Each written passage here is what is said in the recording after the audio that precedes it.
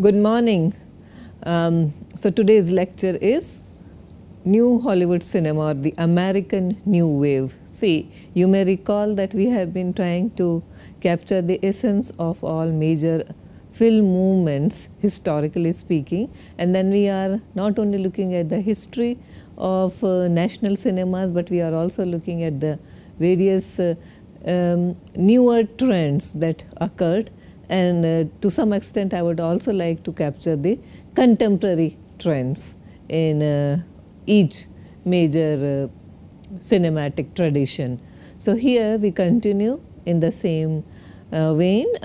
So we have been talking about, as you remember, the studio years of Hollywood, and you remember the kinds of actors and producers and directors that existed during the great era, the golden age of Hollywood period.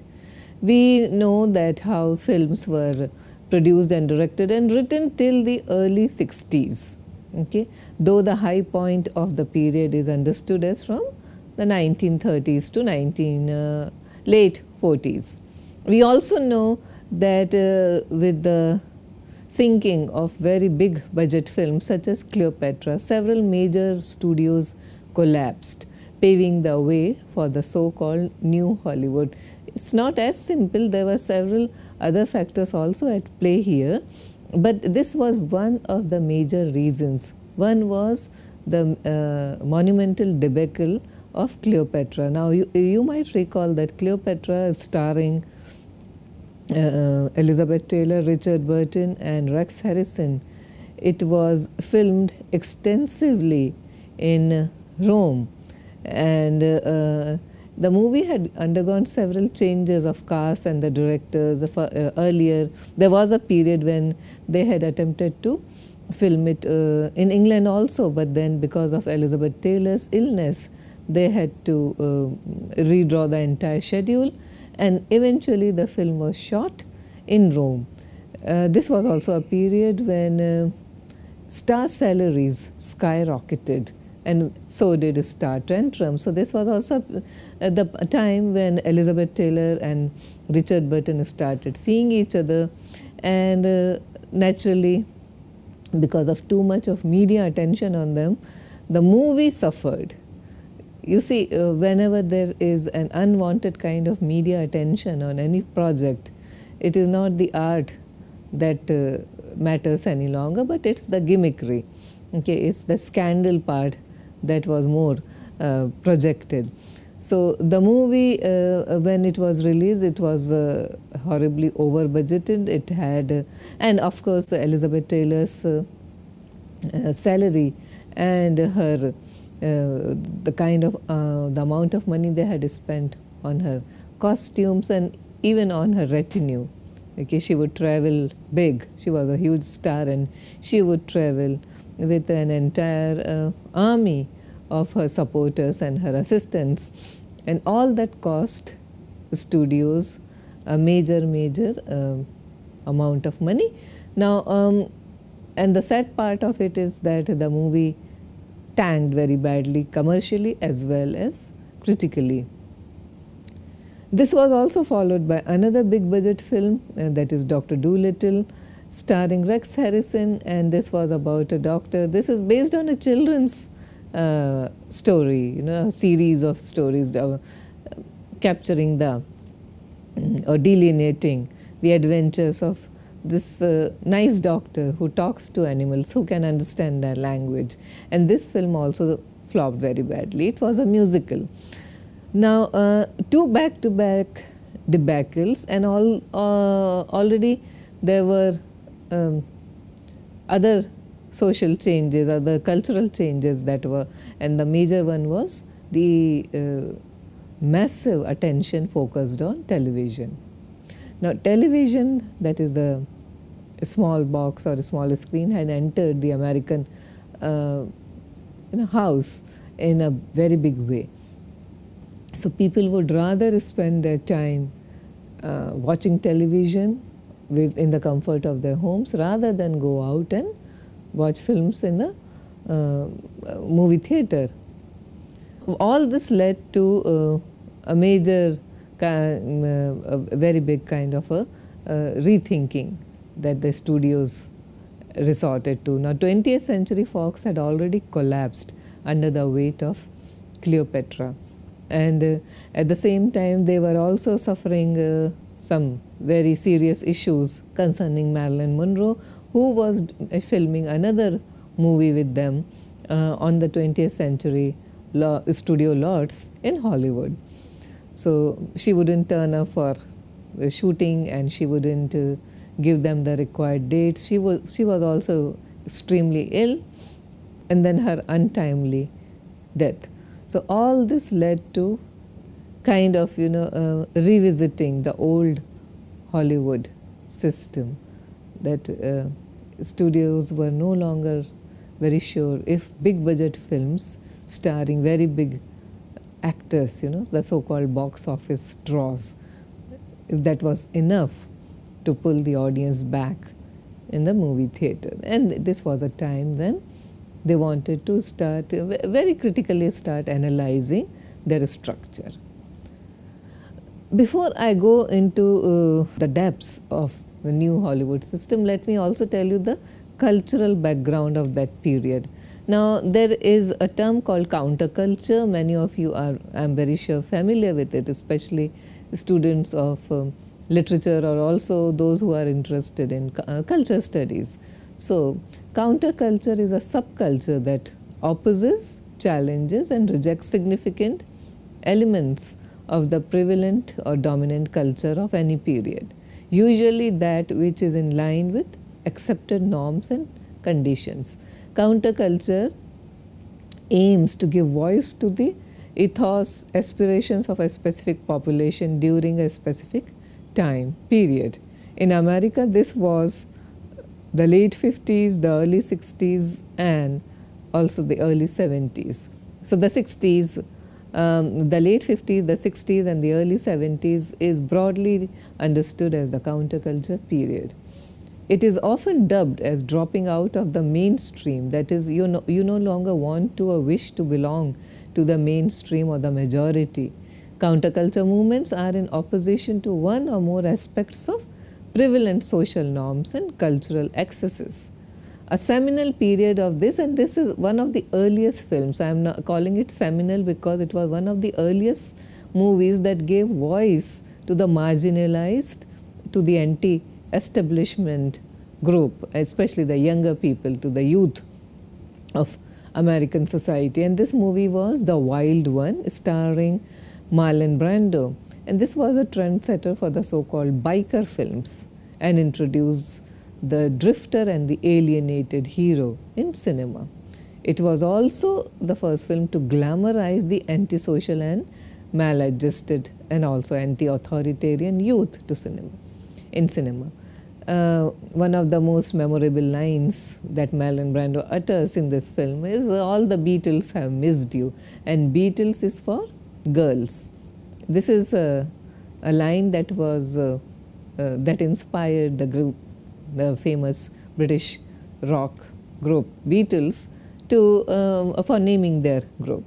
Now, New Hollywood, as I've been talking about, is often seen at the time between the late 60s and the mid 70s. Now, you have to remember that Cleopatra was released in the early 60s, and from that time onwards, studios started rethinking their strategies, how to make films, how to produce films, and how to rather than making films as star vehicles, there had to be something more. And where did they look at, and who did they look at? They looked towards the French New Wave. Now, when I was telling you about the French New Wave cinema in one of my earlier classes, I told you how what a strong influence it was on the American New Wave. So this is what we are going to talk about today.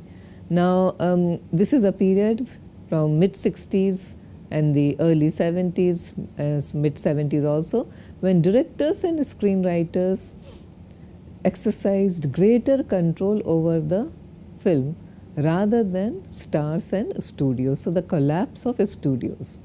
In the so now I'm going to tell you how the shift took place during this period. Now, one of the most, apart from cultural, and that is the counterculture movement, we are also talking about the formation of, this is a very important period, moment in American cultural history. We are talking about the 50s and the formation of Hells Angels Motorcycle Club, which was formed in San Francisco, organized initially by someone called Rocky Graves. The members of the club were free-spirited men bound by brotherhood and loyalty towards each other. They would often bike or gun their bikes down in the areas around Sunset Boulevard. And this gave birth to a new way of life. Now, a cultural revolution was on its way also with the music and other artists of the period. For example, Bob Dylan, The Doors, Rolling Stone and Andy Warhol, they all pioneered the change. It was also a period of psychedelic art, rock music and the so-called hippie movement.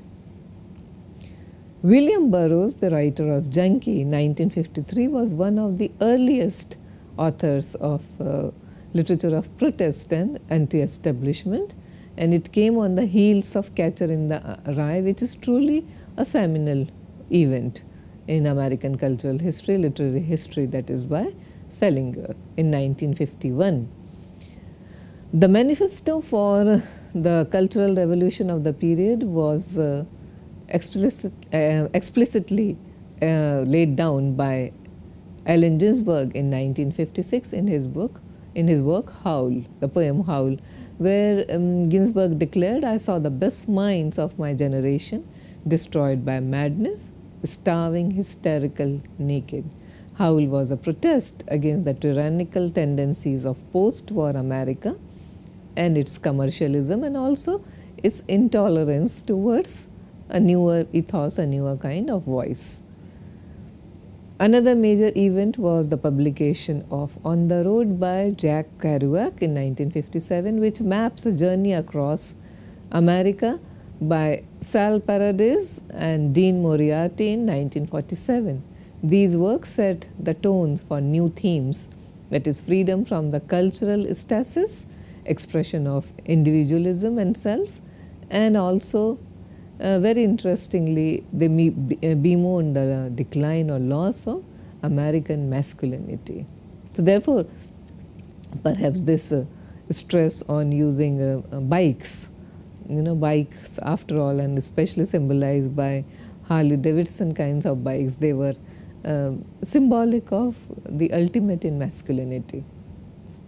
Now, European art house cinema was also another major influence on the growth of American New Wave cinema. We have already seen what was Italian Neorealism and French New Wave cinema.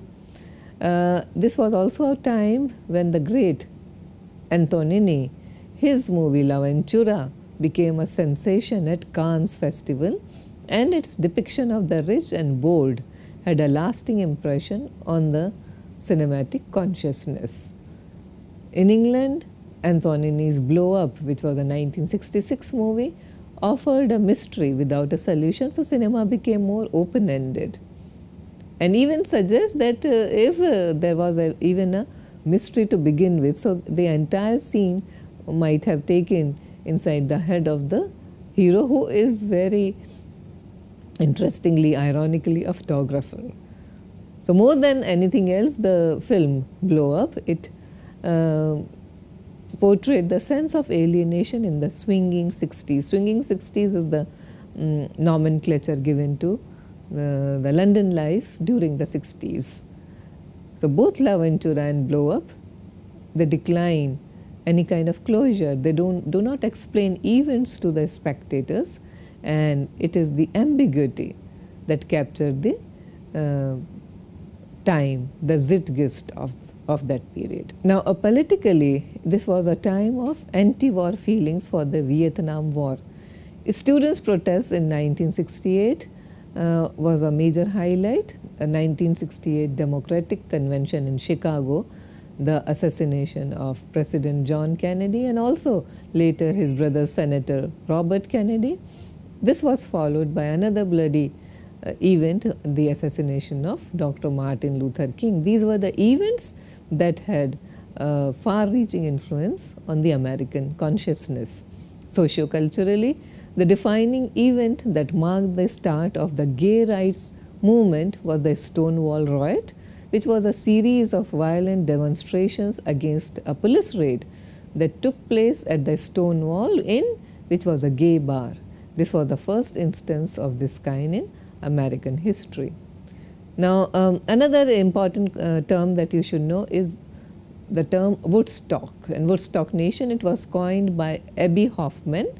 According to the cultural scholar Bruce Schulman, the counterculture relied on music as a means of communication, a communal ritual, a gathering of the tribes. Among the major representatives of this movement are Jimi Hendrix, Bob Dylan, The Who, and the Beatles. Now, 1969 is taken as the year of Woodstock, a musical festival where 32 musical acts were performed in front of 500,000 concert goers, and it generated solidarity, a kind of loyalty and brotherhood among the like-minded people over various social political issues. Technically also this was an interesting era. New Hollywood films got an impetus from the practitioners of cinema verite such as Richard Leacock and D.A. Pennebaker, and also the Maysles brothers, M-A-Y-S-L-E brothers, who developed cheap lightweight equipment and enabled the filmmakers to take to streets to capture the city life, the reality of life. We have been talking about, if you remember, the British New Wave cinema, and I have already introduced you to these names. So again, I am repeating this in order to understand their importance in developing the new Hollywood kind of cinema, which owed a lot to the development of new and lightweight equipments. So it sort of liberated the filmmakers to come out from the shackles of the studios, the heavy equipment, to jettison the heavy equipment and come out on the streets and capture the real life, the city life, the street life. In the mid-60s, US theatre attendance was declining, and we have already talked about bloated epics, mindless musicals, and all these started flopping. Now, aided by the new equipment, filmmakers now were free to make a small budget and more personal films, which soon found acceptance among the audience. So that's the background of the entire New Hollywood period. One of the earliest films of this period is Bonnie and Clyde. So this was a 1967 film. Bonnie and Clyde along with The Graduate. Now these two films sent shock waves through the film industry. The films are about the rebellious youth, and they highlighted the prevalent mood of anti-establishment and anti-authoritarianism. It paved way for the cinema of anarchy, finally. Bonnie and Clyde was a shock to the system, and the director Arthur Penn explained that we are in the Vietnam War.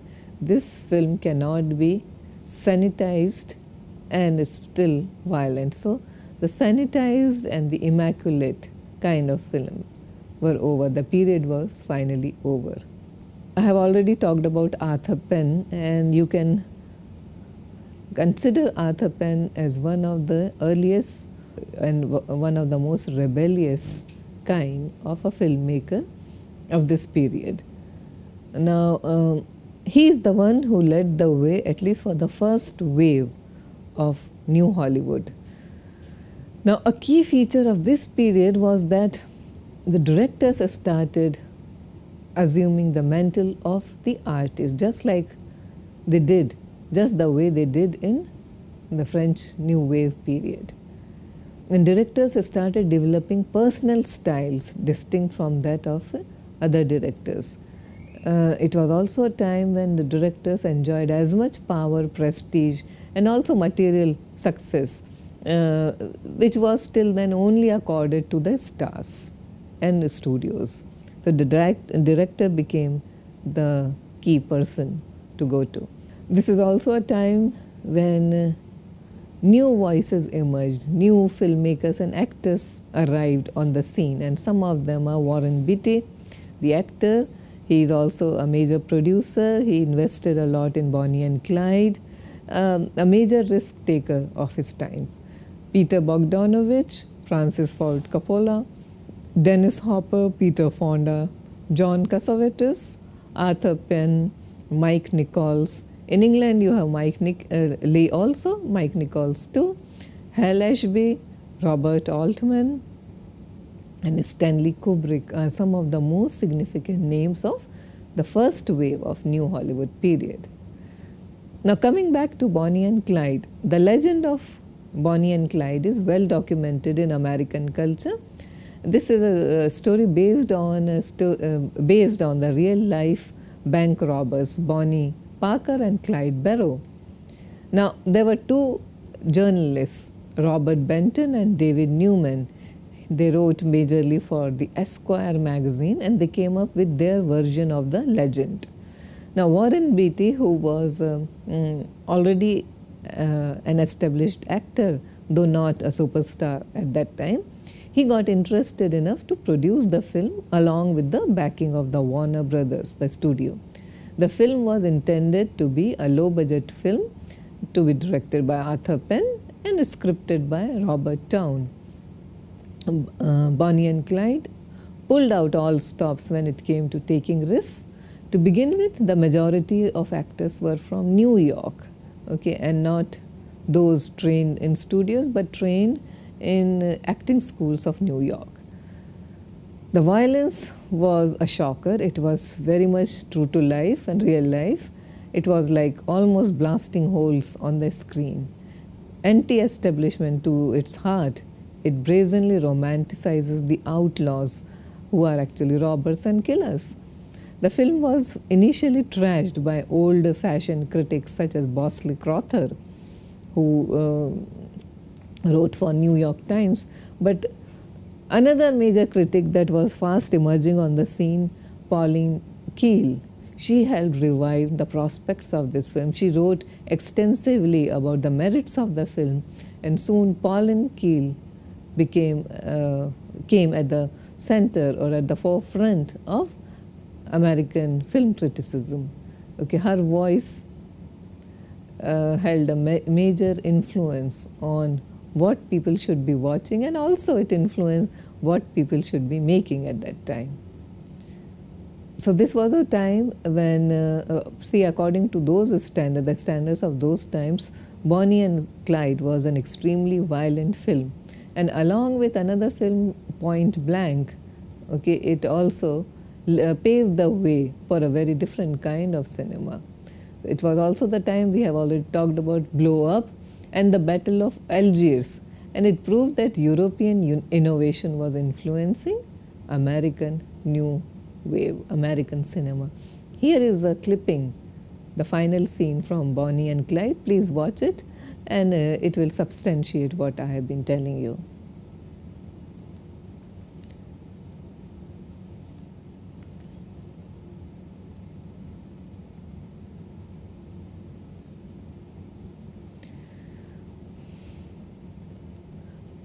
A movie that preceded Bonnie and Clyde, but is still extremely avant-garde-ish and very experimental in nature, was Richard Lester's 1964 movie, A Hard Day's Night. Now, A Hard Day's Night is a genre-defying work.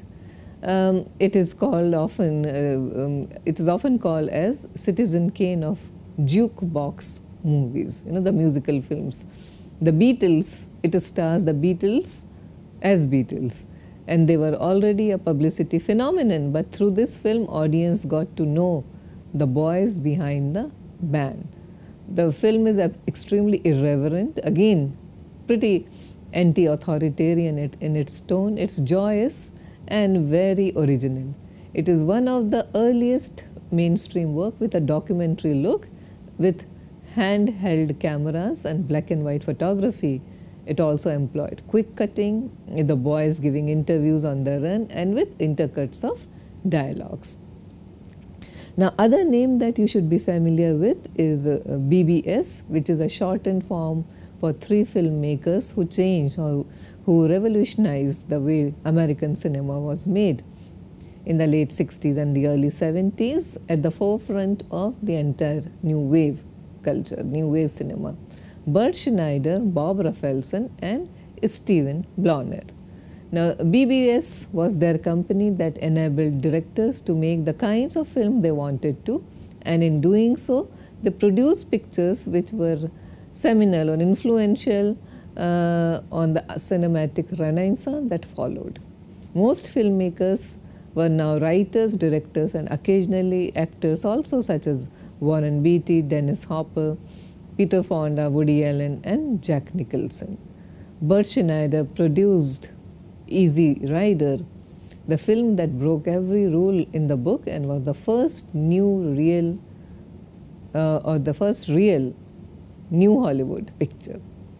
Rafelson and Schneider wanted the style of a television series to reflect avant-garde film techniques such as improvisation, quick cuts, jump cuts, breaking the fourth wall, and free-flowing loose narratives, which was then pioneered by the European filmmakers. Here is a clipping from Easy Rider. Please watch it.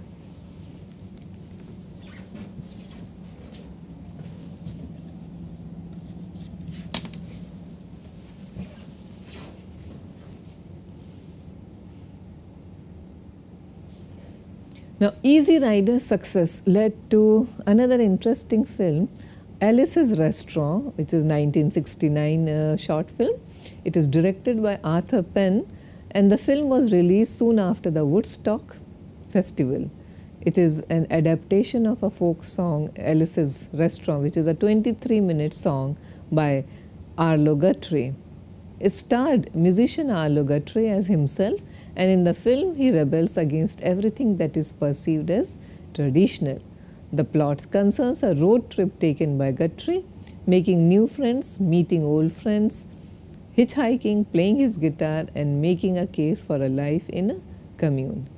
BBS also produced a TV show with the group of the musicians, the Monkees, where each episode would contain at least one musical romp which might have nothing to do with the storyline.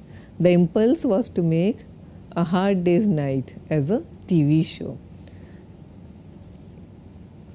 BBS went on to produce some of the most interesting works of that period, starting with Easy Rider and then Head, Drive, he said, Five Easy Pieces, The King of Marvin Gardens, films which went on to redefine Hollywood. In Easy Rider, the writers and actors Dennis Hopper and Peter Fonda used the motif of journey to affirm the alternative kind of lifestyle, to expose the stifling repression of conservative Midwest America. It's a road movie, it's a road trip taken by two hippies, and we have already seen the literary and cultural influence on these on this kind of period, and it's very apparent on Easy Rider. So literature like On the Road by Kerouac, I have already told you about, and also Allen Ginsberg's Howl. So this is what the writers and the directors portrayed on screen, which was already said to a large extent, to a great extent, by the literateurs of the period. So the plot is these two protagonists, as played by Peter Fonda and Dennis Hopper, they buy cocaine in Mexico, hide it in their motorbikes, smuggle it across the border, and head towards New Orleans for Mardi Gras festival, which is also known as the Carnival. Now, the hippies' adventures including crossing the Colorado Bridge, crossing the desert of Monument Valley, reaching New Orleans, and getting killed while leaving New Orleans, it's all captured through the strains of the then very popular rock and pop music, and also through using very innovative kinds of techniques, cinematic techniques. Easy Rider marks the beginning of New Hollywood, and like Bonnie and Clyde, it celebrates rebels, outlaws, and misfits of the American society.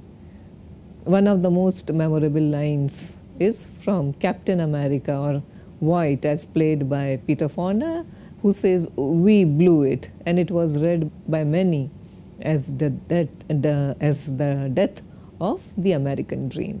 What is blown? The American dream, the American promise. So, what was its legacy? The film gave voice to those filmmakers who reacted against the standard and the banal fare and experimented with a new style, new actors, and new materials. Five Easy Pieces, 1970 movie, is again a seminal film directed by Bob Rafelson and also produced by BBS.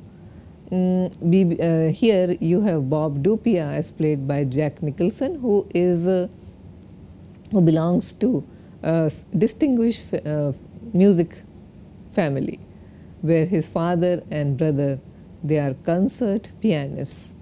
The story begins in a small Californian town where Jack is living in with his girlfriend Riot, who is a waitress, and Jack works in an oil field, spends his evenings in the bowling alley and watches TV. So all working class pleasures, okay, although he comes from a very distinguished family. But that desire to, it's turning the American dream on its head. American dream is all about the desire to come up in life, the notion of upward mobility. But here we look at people who, at the protagonist, who actually works his way down the social ladder. So he takes up a waitress as a girlfriend, spends time in bowling alley and watches television, drinks beer. So all very non-elitist pursuits. When Riot gets pregnant, Jack has mixed feelings about their relationship. Meanwhile, he learns that his father has suffered a stroke, and then Bobby takes his girlfriend along for a road trip to home. They travel through California, Oregon, and Washington. And here is one of the most famous scenes, a very much beloved scenes from Five Easy Pieces, the diner scene. Please look at the link, watch the movie, watch the scene, and we'll talk about it.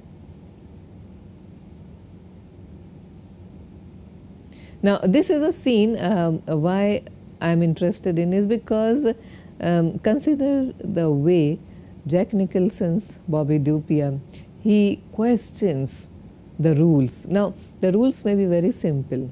He's just talking about what he wants to have at a restaurant, and he challenges the waitress, who is extremely rigid in her views. She wouldn't give him an inch, she wouldn't budge an inch.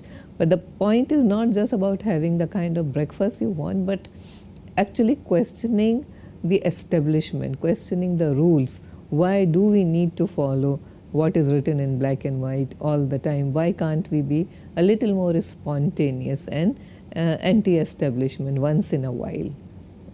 It may not necessarily hurt anyone. So why not give in to the simple pleasures of life? That was at the heart of all of the particular period that we are talking about. So we'll continue with our discussion of New Hollywood cinema in our next class. Thank you.